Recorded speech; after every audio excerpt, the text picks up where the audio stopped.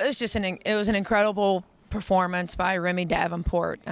You know, we saw that a couple games ago in Paige Bradley, you know, when she had 31 points, and this kid boy, she had ended up with 30 points, all from the three-point line. She nailed 10 three-pointers, which is just an unbelievable performance. She was hot early. Obviously, you know, we identified her early coming into the game, but the other thing about Omaha, which makes them such a big threat, is they have Michaela Shaw inside, who is probably up for Conference Player of the Year. She leads our conference in scoring, and so we put a lot of focus on her on the inside, and obviously Davenport was ready on the outside to knock down some shots, you know, with our big focus on Michaela Shaw. It seemed like just kind of a tale of contrasting styles today, with them going with the long ball there. But you guys early on just kept in it by just getting to the rim and getting good looks right around there. And at one point I scored them 22-4 in the first half in points in the paint. I mean, is that a sign of like growth from this team with ball movement, being able to attack the rim and get good looks around that? You know, your girls can convert. Well, you know, in the first half, we just had a really, really nice performance from the offensive end, being able to score from the outside and also from the inside. It's, you know, with the addition of Alicia Espinoza starting to make her way back and her minutes continue to increase, she just is really, really good around the rim and in the paint.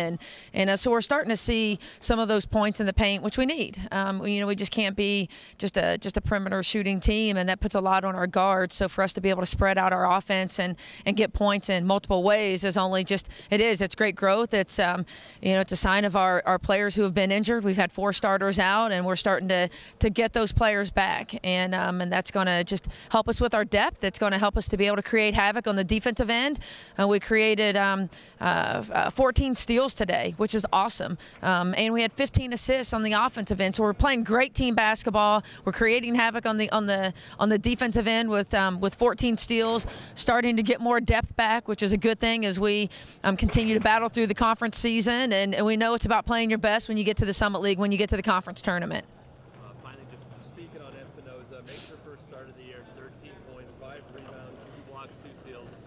Just kind of seems like your defense, which has already shown continued growth every game throughout the year, she's starting to have an impact down there. Like you said, 15 steals, a lot of block shots, a lot harder for teams to score inside. Just how well do you think her impact on the defensive end helps going forward? Well, she's long and lengthy and athletic, and you know, when we start trapping, then she's able to get into passing lanes, and she can cover a lot of ground. You know, and that's the great thing about it. She can get block shots, she can get steals. Offensively, we're able to play a little bit more up tempo. She creates more offense for us, you know, by being able to get a steal, then she's able to get wide open transition layups. So there's so much that she adds to us. You know, this is just her third game back really, and her first game to start all season long, and so it's good to see her starting really to come into her own, and the younger players who have played up until this point, till we've had starting to get this depth back, is going to be even that much better. Well, Coach, thanks for taking some time with us, and best of luck next week against Oral Roberts. Thank you.